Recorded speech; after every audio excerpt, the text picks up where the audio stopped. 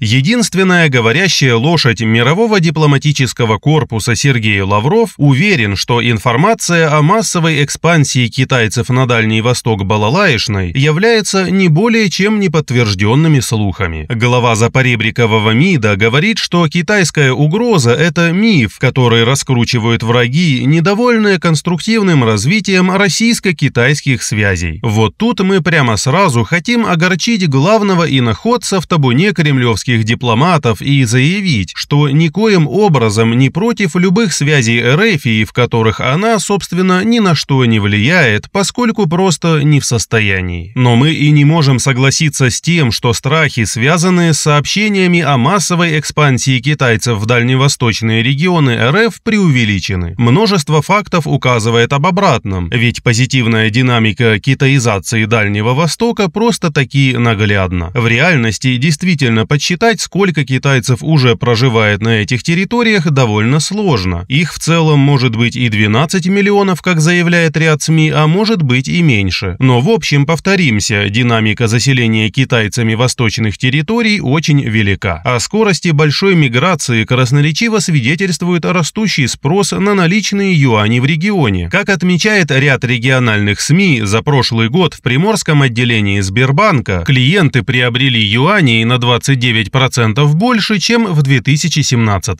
На Сахалине и в Амурской области больше на 11 и 11,4%. В Хабаровском крае покупка наличных юаней увеличилась на 13%. В Банке Приморья констатирован рост объема проданных юаней на 20%. Уже как минимум это свидетельствует о том, что на Дальнем Востоке не просто много китайцев, а что там вообще меняется монетарная политика. Увеличение наличного оборота юаня говорит о том, что товарно-денежные отношения меняют форму расчета, а это значит, регион теряет финансовую связь с центром. В тех краях значительно увеличивается присутствие китайского бизнеса, в особенности фермеров, которые буквально оккупируют огромные территории. Это связано с тем, что земля в этих краях стоит на порядок дешевле, чем в Китае. Китайские фермеры подтягивают за собой китайский персонал и рабочих, активно используется исключительно китайская техника, а продукция продается не иначе, как в Китай, из-за чего, собственно, и рост использования юаня в региональных расчетах. Многие ведь в курсе, что РФ